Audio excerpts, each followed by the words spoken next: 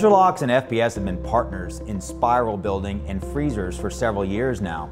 It started with their DirectDrive tier-supported technologies, and then it evolved into working together for our self-stacking spiral. Intralox developed the self-stacking belt technology, but we didn't have a machine builder or an OEM like FPS to help us really bring the machine to market. We worked together, we had several design iterations, we built quite a few machines together to come up with a final product that we're both very proud of.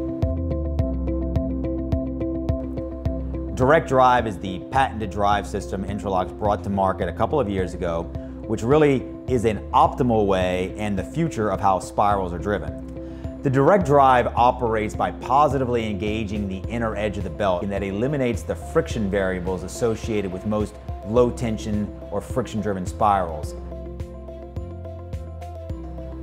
Plastic belt is much easier to clean. Products tend to not stick to the plastic belt like they can with traditional steel belting, so at the end of the day, the whole cleanup effort is much simpler, much faster, and you're held to a much higher hygiene standard.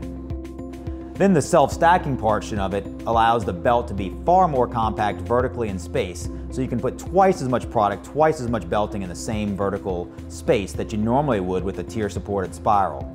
The horizontal airflow allows us to get very fresh, very cold air over your product in one pass, then the air can circulate back to the coils. FPS is always looking to innovate, improve on things. That really matches the philosophy and the thinking at Intralox. Intralox and FPS have worked hard to build a very sanitary, easy to clean, low maintenance machine, which is really ideal for product freezing in the future.